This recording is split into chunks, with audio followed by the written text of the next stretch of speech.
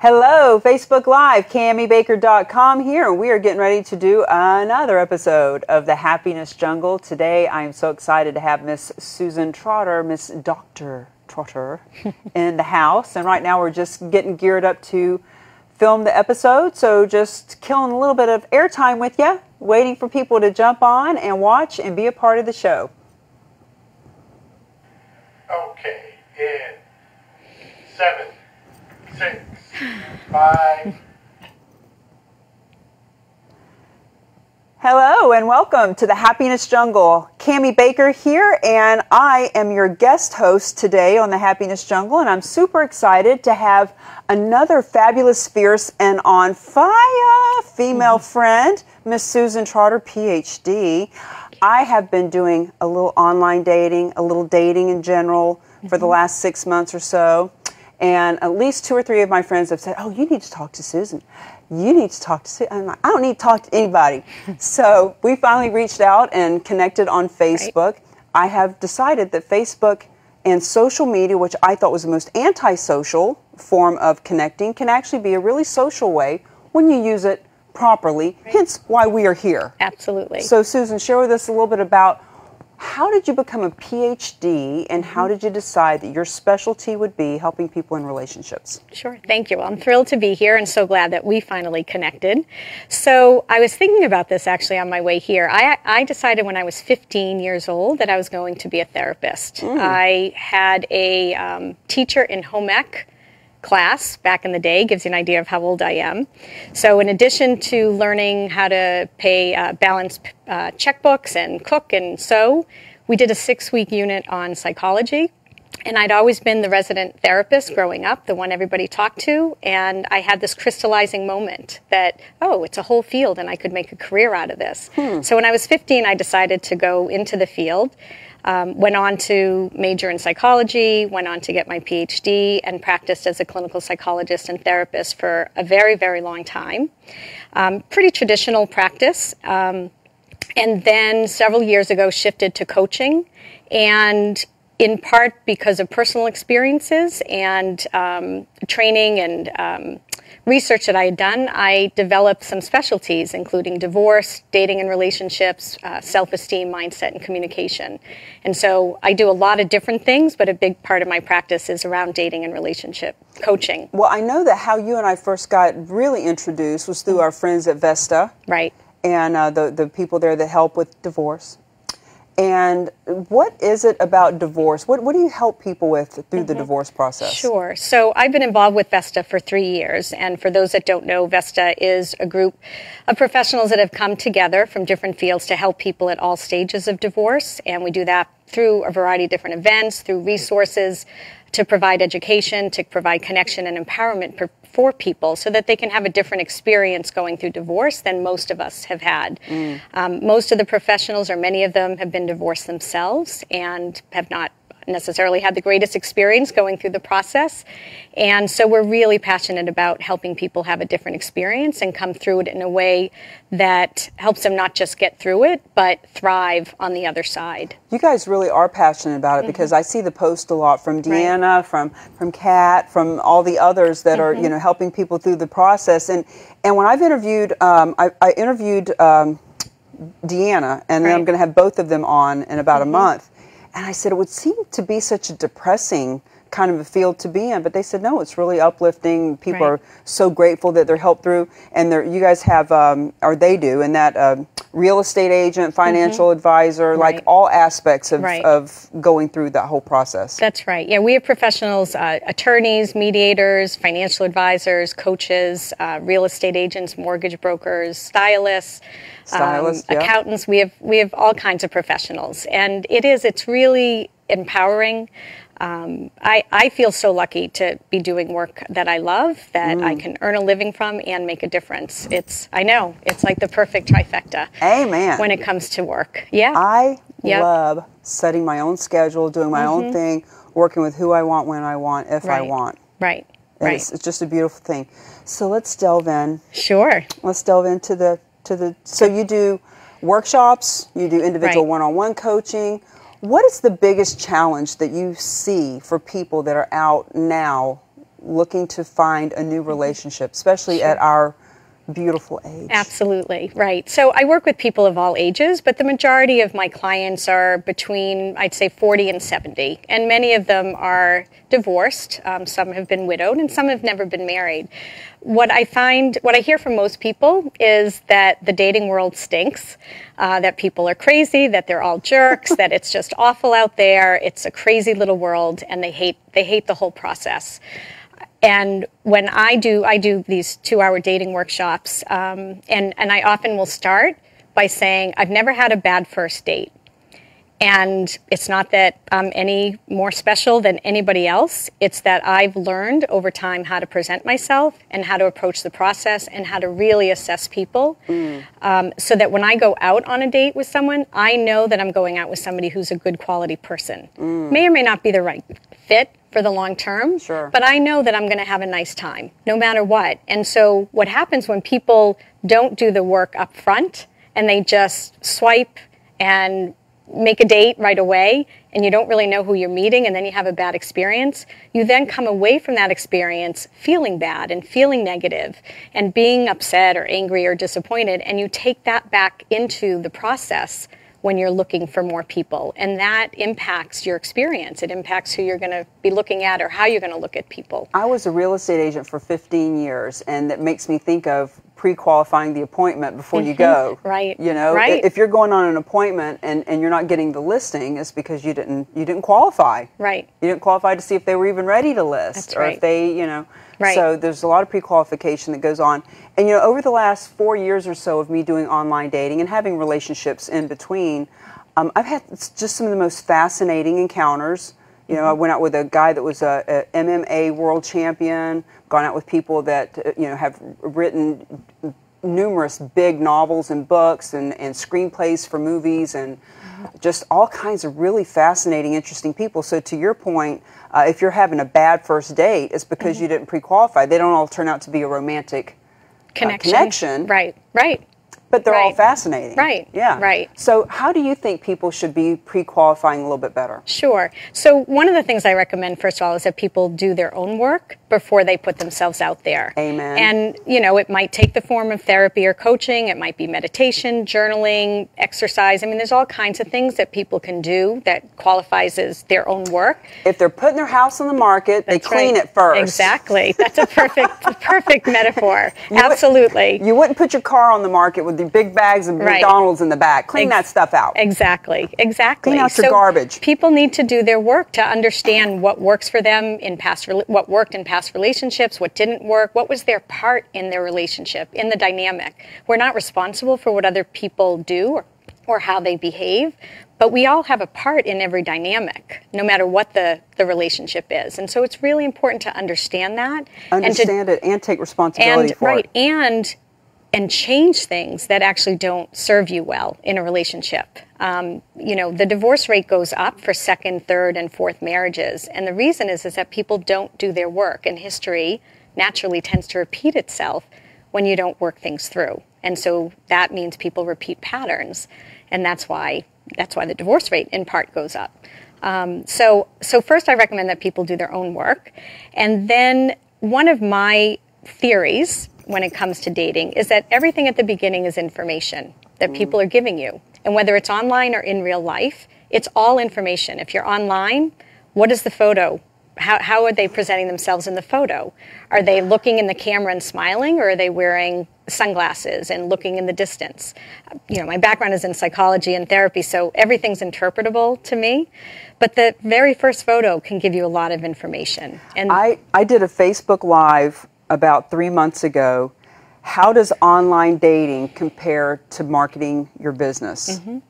And the photos are fascinating. Right. Why would somebody put a photo of a flower or a dog or a motorcycle, or God forbid, a photo from 28 years ago or something up as a, and you know, if every photo, 6, 7, 8 photos, the person's not smiling in any of the photos, that tells you a lot too. Absolutely. Absolutely. So much about it. Everything. And so, you know, say the photo's okay and you click and you start reading the profile, and I'm assuming, I'm talking more about websites, dating websites, as opposed to apps, and we can talk about the differences because I have opinions about that.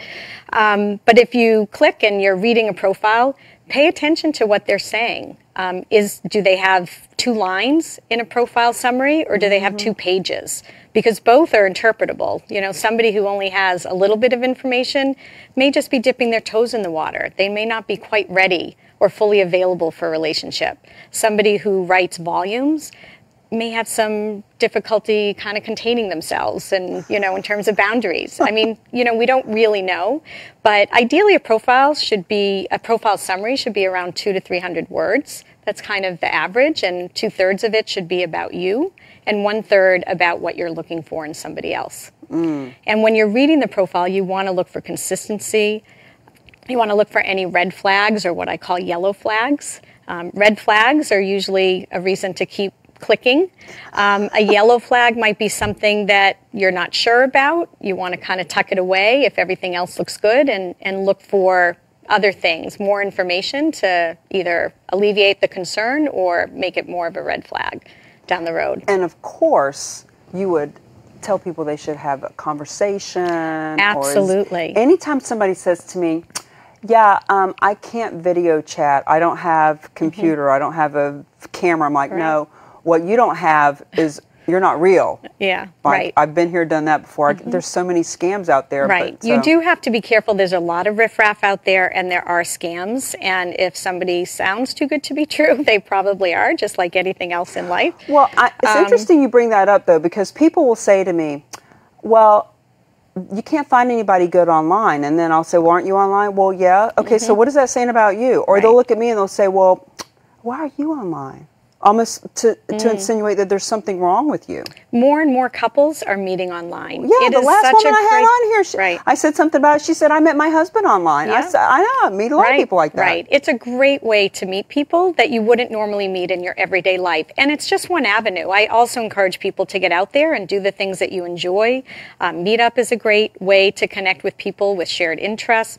You know, walk around the world with an openness about you that invites people to connect. I talk to people everywhere I go. The grocery store, you know, when I'm out running, I say hello. I mean, I just talk to people everywhere. It's not necessary to meet someone to date. I like connecting with people.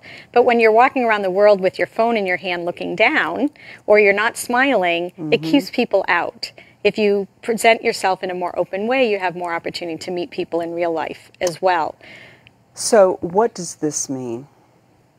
I'm 50 years old as of 2 weeks, a month ago. Oh, happy belated birthday. Thank you. 50s are a great decade, by the way. They are. Every man I have ever gone out with, and I just was watching a comedian last night. She was so funny. I can't remember her name, but she was talking about how women don't ask men out and how it just isn't proper and they don't do it and whatever. Every man I've ever gone out with, I have asked out. Whether it was online and I was the first one to reach out, or whether it was somebody that I knew from through work and I asked them out or whatever, I've always been an instigator. And some people would say, well, it's because you intimidate men. I don't know, but I'm always the one that asks them out. Why is that? Well, I love that you are not hesitant to ask people out. I encourage people to, especially those that are more traditional, to step out of their comfort zone. You know, women sometimes are waiting to be asked, and I really love when women take the opportunity to reach out and tell somebody that, hey, I like what you said and would love to connect.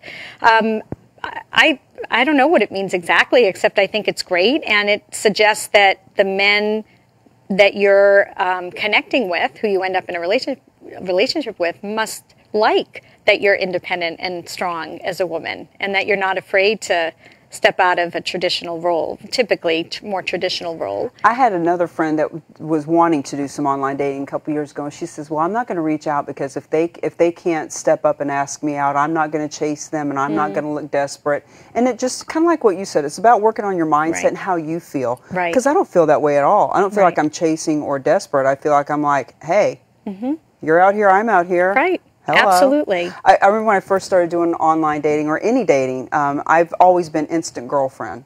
So I would meet somebody and we'd be together for 5 years. You know, and it was usually somebody that I worked with, met through real estate, through other businesses or whatever. And then about 4 years ago, I had been torturing this friend of mine who's been doing online dating for like 15 years. And I would say to him, why don't you just go out and meet people? Like, what's wrong with you? Why are you so, why are you such a closet person? Just go meet people. Right. But then I realized with the online dating, okay, I need to know, is a man single or married? I need to know, are you gay or are you straight? And I need to know, do you find me attractive? Because if I can get all those out of the way, I'll ask them out. But, typically, let's say I'm out, at a networking event. Right. And I see a nice looking man. Going, excuse me. I don't see any ring. Are you single? Right, Oh, you're single. right. Okay. Are you straight? Oh, you are? Do you find me attractive? Right. You can't really do those things in real life, can you? But with online, it kind of just gets all that right out there. It does. So, it absolutely does. Yeah. So one of the other things, too, is, just referencing your friend, what you put out there is what you get back. If you feel good about yourself and you feel like you bring a lot to the table, you're much more likely to attract people who are going to reflect that back to you and who also are going to bring something to the table. True that. Yes, absolutely. And the other thing is that it's not that personal at the beginning. It feels personal, but the online dating world is a very fluid world. Everybody's just connecting and emailing and reaching out and just in some ways kind of, hopefully they're reading your profile and doing it with some intention. But a lot of people are just trying to connect and see what sticks. And it's really not that personal.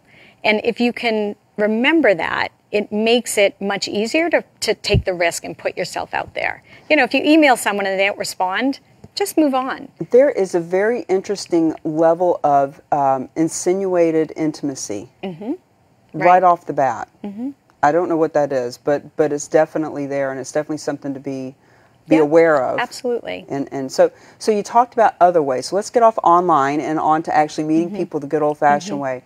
What about speed dating, singles dances, all that kind of stuff? Do you do any of those? So I don't run any of those yet. They're all just other opportunities to meet people. And again, I think when you are in a good place with yourself, when you've done your work, if you're open to possibility and you're really ready for relationships, it doesn't matter where you are, whether it's speed dating, singles, it's going to the grocery store or online. There are always opportunities to meet somebody. So, if you want to do speed dating, go do it. Have fun with it. Yeah. So you do all kinds of 2-hour workshops. Different. Right. Who is a perfect client for you? I know you mentioned between 40 and 70, but be a little more specific. Like, who resonates with you? Yeah, so I do work primarily with people who have been divorced. And divorcing after a 20, sometimes 30, 40-year marriage is really, dating after a 30, 40-year marriage is really different than dating in your 20s and 30s. You're looking for different things. You're in a different place.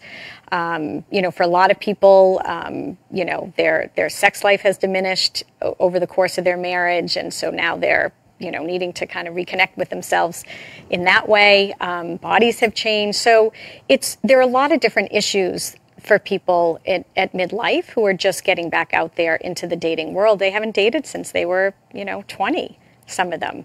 And it's a really different experience. Very different.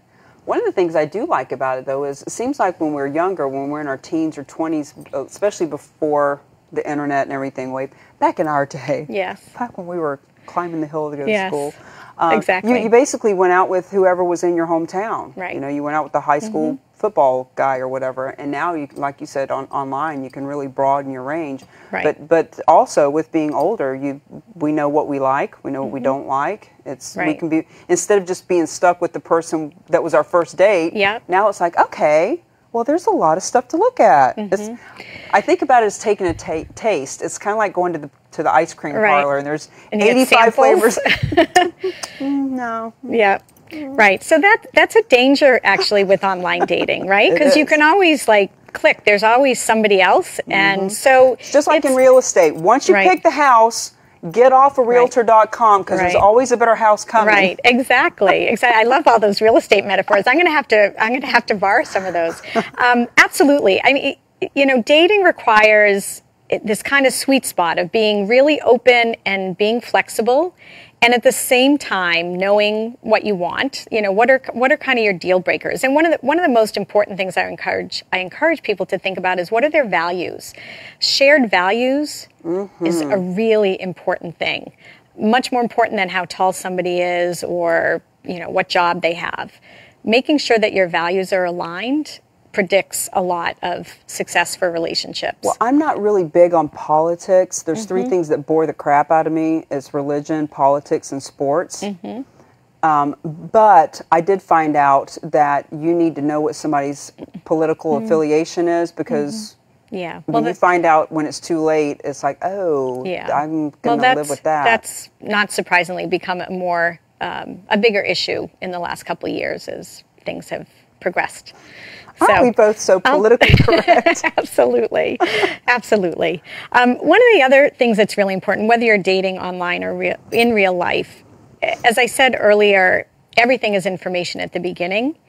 The other really important piece to remember is that you can't get too far ahead of yourself. A lot of people go into a first date wondering, is this my soulmate? Is this my one? How will they get along with my kids? What do they think their retirement looks like? It's all these really big life questions that put way too much pressure on a first, second, third date. So what I encourage people to do at every step of the way is just assess, when you're looking at a profile, for example, is there enough here that I like? Is there enough of a potentially good fit that I want to email them? And then you email them. Is there enough of a good communication and connection that I want to continue that? And then the phone call, and then the first date. And I say the only question at the end of a first date is whether or not you might want to have a second date. And that's it. And the second date, you're just thinking about whether the third date, whether there's enough of a good fit to want to have take the next step. And it takes a lot of the pressure off. And I encourage people to just really pay attention to what people not just say, but how they behave. I remember I went out on a first date about 3 months ago, and I said, what kind of questions are you wanting to get answered? I don't know. We had been texting a little bit, and I don't remember what he said, but I said what I'm looking for on our first date. I want to see how you treat the people around us. I want to see how what your body language is with the wait staff at the restaurant. Are you respectful and polite? Like all these things that you can't pick up in a text or from your profile, because all that stuff says a lot about somebody. And when people talk about stalking someone online, you really need to look online and see, because I know I've seen on people's Facebook things that they've written that were a little negative. Right. Like, I'm glass half full. Like, let's fill that glass up, baby. Let's And when I read something that's like negative, they can be the most beautiful person, best job, fancy car, the whole deal. But it's like, it makes you question. If you would write that, where's your head? Where's that head at? And I do actually recommend that people do a Google search before you go on a first date. It means asking for their full name and giving yours, and not searching for 20 or 100 pages, but just check the first couple pages. Know who you're going out with. You know what I find so creepy? When you text someone, let's say you just know the person's first name, Bob, but when you text them, once your phone has that phone number, Facebook will connect you. Will say, this is a connection you should connect with. Now you know it's Robert Smith. It's like, whoa. Whoa. Yeah, I know. There's all that Big Brother kind of stuff. Yeah. There's not a lot of privacy in the online world anymore. So in our last few minutes, talk about what someone can do. When you talk about doing the inner work, what are some things that a person watching right now who's in that position can do to start getting themselves really, like, am I really ready for this? Am I grounded? Do I feel confident? Well, one of the things I certainly recommend is that people take some time to be by themselves for a little while. People often will jump into relationships as a way to kind of avoid some of the discomfort that comes with the end of a relationship or the end of a marriage, or just out of boredom. Rebound. Rebound. Yep, that can happen. So I do encourage people to take some time to just be by themselves for a little while and reconnect with who they are as a person outside of a relationship, and then doing some work with a professional, ideally, to really understand their relationship history, and again, what worked and didn't, what their part was, and to address any of the issues that were problems in their past relationships, so that they don't repeat those patterns going forward, and so that they can have a better experience in future relationships. Do you have a book? Have you written a book? I have not, but I have several in my head. And it's funny, I have clients who I work with around dating, and they go out and, they say that I'm in their head, I'm on their dates. I'm on a lot of dates, apparently, in people's heads. And, they'll say to themselves, Susan says, or, what would Susan say? So I was thinking, what would Susan say might be the name That's of awesome. one of my books. I was on a coaching call with one of my clients, Tammy Downing, yesterday, and she said she was thinking of something, what would Jesus do? So she said she was thinking, not what would Jay do, what would C do, what would Cami do in this situation about networking and connecting with somebody in a business situation. What would Susan do? I love that. Right, I know. Yeah, so I think that might be my first book. Yeah. I have several in my head, though. Well, you can always do it the way that I did it. Mm-hmm. Put your outline down of all your we'll talk about, and you can video them, so you make video. Oh, that's a great idea. So each chapter you just get in front of a camera and you video, and then have it transcribed. Right. And give the transcription to an editor, and you'll have a book in 2 months. Perfect. Yeah. Perfect. So my goal in working with people, dating can be fun, and ideally I want people to have fun with it and find happiness and success with it. And it is very possible, but it's really important to do that work and to kind of check your mindset about dating and about relationships and the whole process, and then really learn the steps to present yourself well and to assess other people really well, so that you can make good choices and find good quality people to go out with. Now, are you married? I am not, but I'm in a relationship now with somebody I met online. Really? Yep. Yet another success story from online. Right. Imagine that. Right. Well, are there any other last couple of tidbits here in our last minute together? Sure. So one of the things I also really encourage people, it's okay when you're online. You may not like everybody who reaches out to you. I'm really big. I feel like we're all too old to play games, and so if somebody reaches out to you and you're not interested, I get this question a lot. How do I handle this? People don't know how to say no. If somebody reaches out to you and they write you a thoughtful email, that it's just respectful to respond and just say thanks. I don't think we're quite the right fit, but I wish you well in the process. And you can do that after a first date as well. It's funny how we revert back to our adolescent minds when we start dating again midlife. Yeah. But I really encourage people to just be upfront about who they are. It's important to start with honesty, whether you're online or in real life, and have fun with it, because dating is fun. Well, there you have it. Dating is fun. Exactly. What would Susan do? What would Susan do? So, Cami Baker and Susan here on The Happiness Jungle, telling you to be happy. It is a jungle out there.